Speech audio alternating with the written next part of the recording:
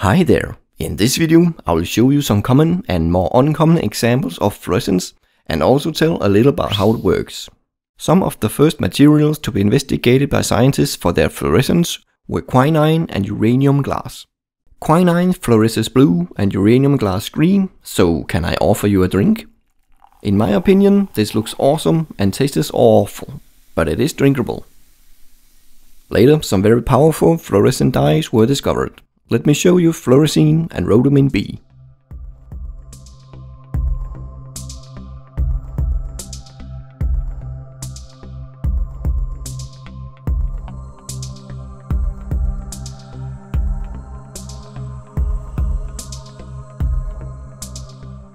But why do they glow? Here is the simplified explanation. Imagine this is the atomic nucleus and this is one of the electrons going around it.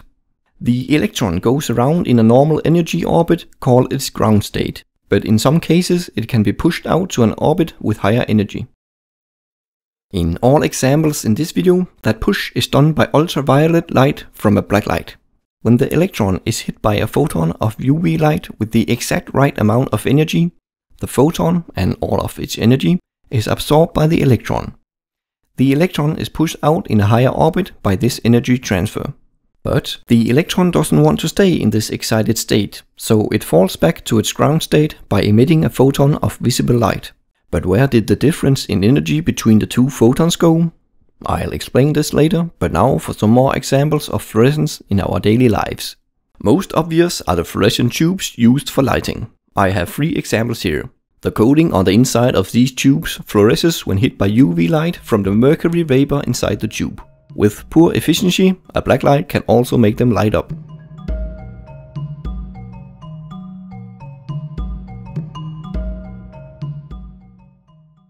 Your white clothes also looks really white because of fluorescent dyes. Laundry detergents for whitewash also contain fluorescent materials to keep your clothes shiny white. To the left is the detergent for whitewash. Boom! That's bright. Another example of fluorescent clothing is a safety vest that makes you more visible when trying to survive in traffic or under a hunt. Alright, let's take a closer look at how the electron turns high energy photons into lower energy photons.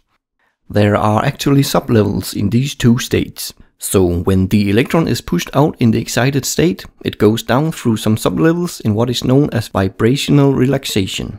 It basically heats up its surroundings.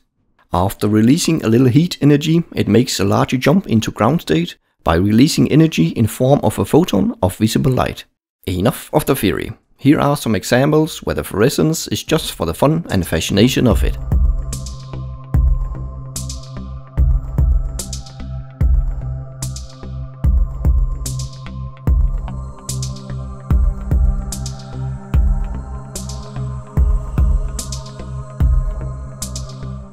Next up, I will try to show how neodymium ions can fluoresce to change color.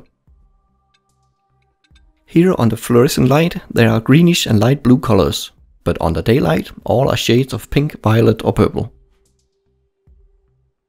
One more time, the effect is striking in real life, but a little vague on camera. The 3 color changing samples are neodymium fluoride, neodymium chloride and glass with neodymium oxide. I like this color change so much that I bought a large sample of neodymium glass. I guess I'm not the only one that likes these, because they are collectibles. Did you know that the screen you are watching this video on also uses fluorescent materials? Terbium and europium are used in most screens to produce colors. This is the yellow-green terbium fluorescence. And this is the red europium fluorescence.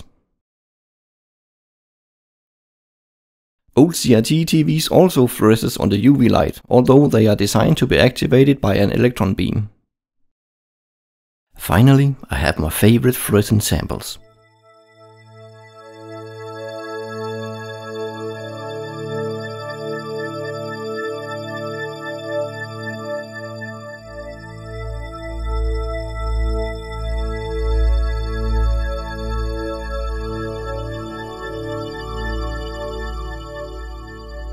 Mother Nature knows how to disco.